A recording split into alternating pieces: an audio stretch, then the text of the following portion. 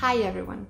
Today I will explain to you how to start selling with Yakkyofy, a product that you already publish on your store with another supplier. Normally when you import a product from the Yakkyofy dashboard on your store, a new page will be created. But here at Yakkyofy we know that when you're already selling a product on your store, you do not want to change the page URL because you have already invested a lot in the current product page. And for this reason, the normal import method cannot be used in this situation. To help you overcome this issue, we have created the override tool, and in this video I will explain exactly how to use it. So keep on watching to learn how to connect an existing product page to the Yakkyofy dashboard in just a few easy steps. First of all, you need to find out if Yakkyofy can offer those products and which is the price that we offer it for. So search for your item in our catalog, and if you cannot find it there, you can request an instant quotation using our Google Chrome extension. To learn more about how to use our extension, follow the link on the top right corner. Once you have found your product, you can connect the Yakkyofy system to the page that you have already published on your store. To do that, just go on Products and select the correct item. You will be redirected to this page where you can see all the variants that we can source for you. In the blue box on the right, click on Dropshipping. Select all the variants that you want to show on your store and click on Next. In this tab, you will see all the information related to the shipping prices of your product. Click on Next. In this section, you will be able to change the prices of the single variants that will appear on your store. Once everything looks good, click Next. In this last page here, you will be able to change the product name and description if you need to. In the blue box on the right, you can check all the final details and select your store. We will start with a Shopify store. So select your Shopify store and click on Override. You will be redirected to a new page where you will need to copy and paste the exact title that you have given to your item on your Shopify store.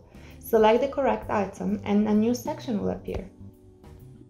On the left you will see your existing item, on the center the one you want to override, and on the right your override options. Using these options you can decide which information to override on your Shopify store and which ones to leave as they are. Uncheck the override title if you want to keep the Shopify product title. Uncheck the override images if you're happy with the images already present on your store. Uncheck the override description if you want to keep the description as it is. If you decide to leave all these options as selected, everything in your Shopify product page will change except for the product's URL. In any case, we always override your actual variants with the variants that Yakkyofy can offer and sell.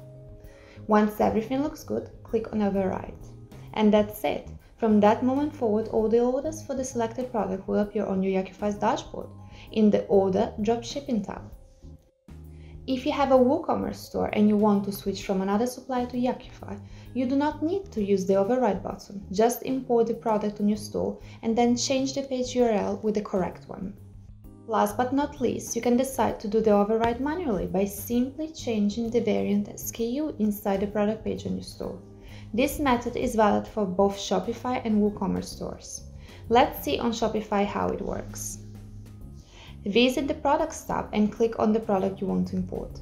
You will be redirected to a page where you will see all the available variants. Every variant has got a different SKU number. Copy this number and paste it inside the product page on Shopify. You can either create a new variant or simply change one that you already have. Just make sure that the association between variants is correct. This means that the variant on Yakkyofy should correspond to the correct variant on Shopify.